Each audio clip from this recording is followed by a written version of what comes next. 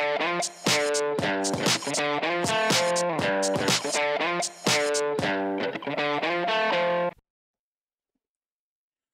everybody, welcome to Elementary Classical Mechanics, the subject where observing the universe suggests new mathematical and computational approaches that can literally transform our way of modeling and predicting any aspect of the world. Hi everybody, welcome back.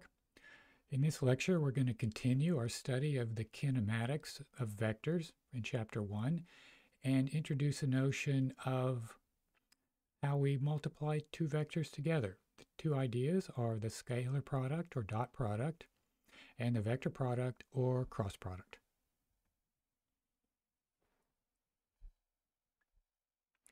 Okay, let's consider two vectors A and B, and we're going to consider how we multiply them together.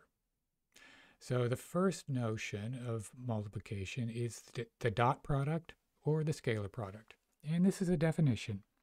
A dot B is magnitude A, magnitude B, both of those are scalars, times the cosine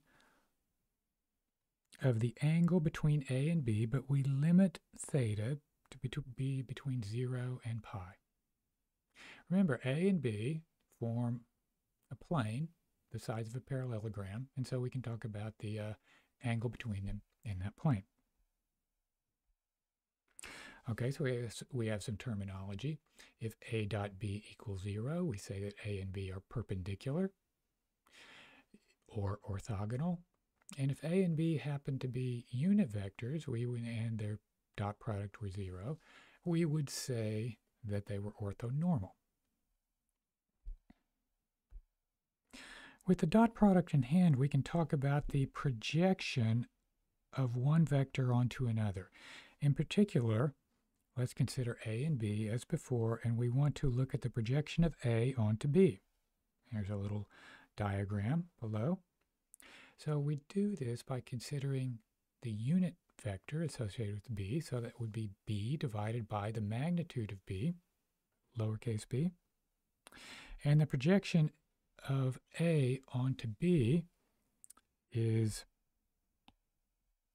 A dot lowercase b, the unit vector associated with B. And that would just be the magnitude of A, because the magnitude of lowercase b is 1, times the cosine of the angle between them. Now, often people say, well, why do you take make B unit vector? Why don't you just take A dot B? Well, when we talk about the projection of A onto B, we just want the amount of A in the direction of B. And if B kept getting bigger or smaller, that would get larger and smaller, and that would not capture the idea of the amount of A in the direction of B. Okay, now we come to the cross product or the vector product. We take our two vectors A and B and we denote the cross product by A cross B, and this is a little more subtle here. It's the magnitude A, magnitude B, times the sine of the angle between them. Okay. Now the wrinkle is where it's a vector product multiplied by a unit vector, lowercase n,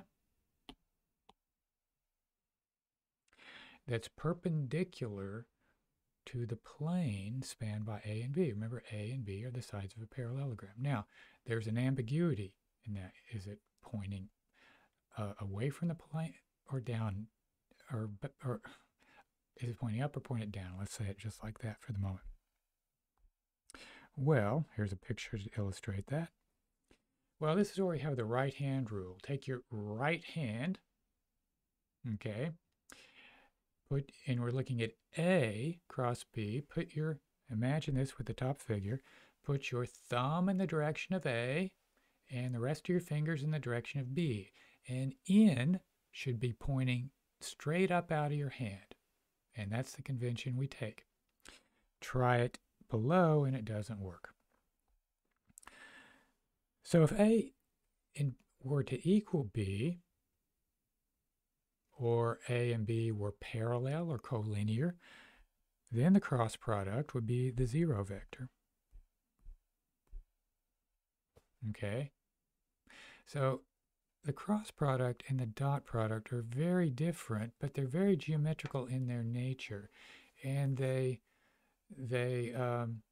sort of codify different aspects of the geometry of the two vectors in space.